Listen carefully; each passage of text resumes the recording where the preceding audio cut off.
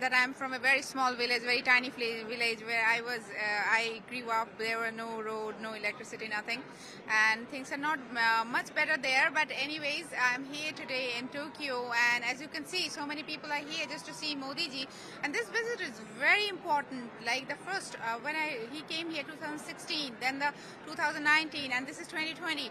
And this is like people are crazy about him. People really love him so much. As you can see, like he has his own aura. He has his own charisma. So people just come to him.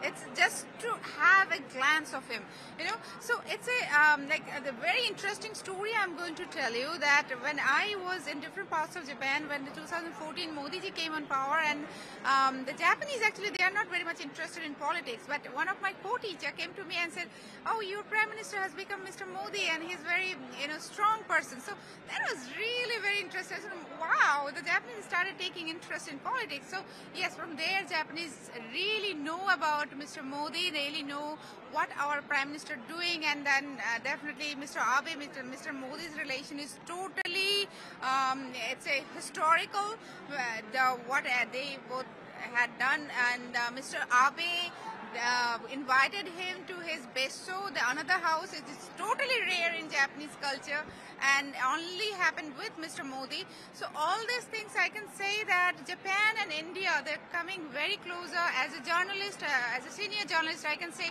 it's like never happened before kind of things are happening, not only culturally, but only business-wise, people to people connect. So as you can see, Har Har Modi, Ghar Ghar Modi, Jai Shri Ram! Look at him as a symbol, of unity. And there can be, of course, many matbhed, but there's no manbhed here. We have one India, and there's many cultures, different type of foods, different people. So that's what we believe: unity in diversity.